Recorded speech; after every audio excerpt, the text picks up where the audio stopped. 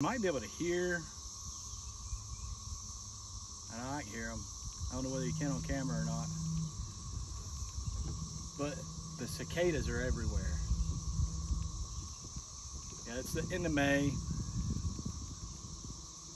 We've got another week maybe with these things, and then they'll just be a memory.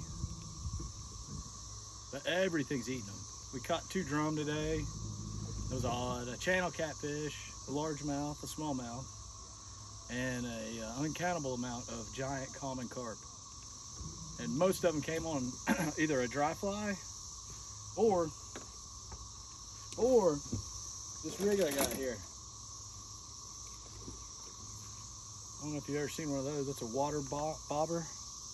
Fill it full of a little bit of water. It lets you cast a dry fly and then drag the greatest fly ever created. Right behind it, the guy was just smoking these fish. I'm gonna show you how to do it. And that's it.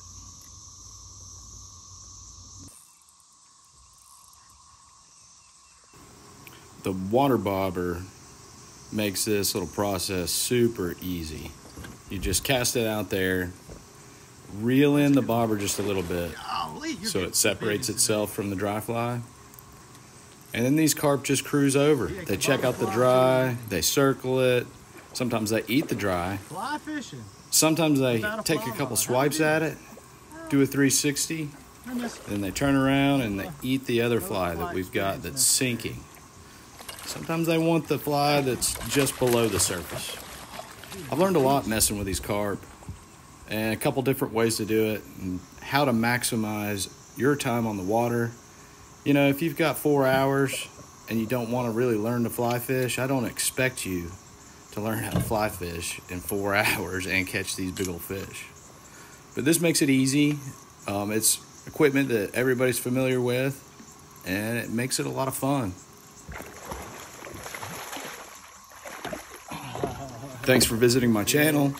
Please subscribe and click the link in my bio if you'd like to book a trip.